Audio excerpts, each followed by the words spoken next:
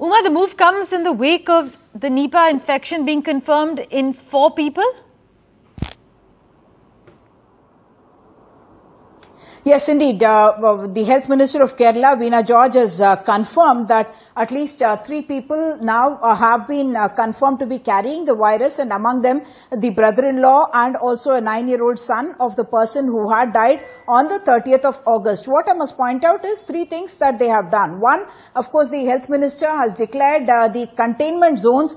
in the areas which are affected in Kozhikode, and in those containment zones, they specifically mentioned the wards in the different village panchayats, the gram panchayats, where it will be a containment. Containment will really mean that nobody will be allowed to come out or go into those containment zones unless they are having special permissions, which are most likely not going to happen, because they want to contain that area and keep it endemic to that area now that they know that there is an outbreak of this virus. Second thing that they have done is that the schools in that area have been told that they must go for online classes. Those people who are having under the Service Shiksha Abhiyan, the people who are having equivalence tests of 10th class, those people have been told that the test in that particular area, wherever the containment zones are there, that area it is going to be cancelled and postponed, and the rest of the state is going to continue to have those exams, 10th class equivalence exams under the literacy mission. The third point that they have done is to give a very detailed note in Malayalam to all the people living in the area and in fact across the state, and among the primary things that they have said is that there is no need to fear. This is not like the COVID-19 where it will very easily get transmitted, but you must avoid proximity with people who are having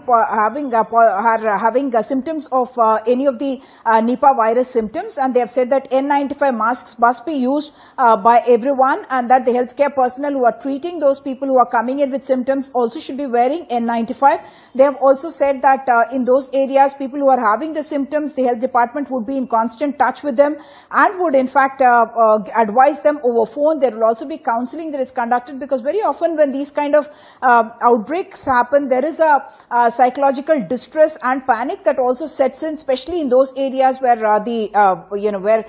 any of the symptoms are reported or the deaths have happened or containment zones have been done. So therefore, they are saying that counseling is going to be available round the clock for people there. First, the first case that happened on the 30th of August, they have identified, we are told, more than 168 contacts. Many of them are in fact the healthcare workers who had treated that particular person.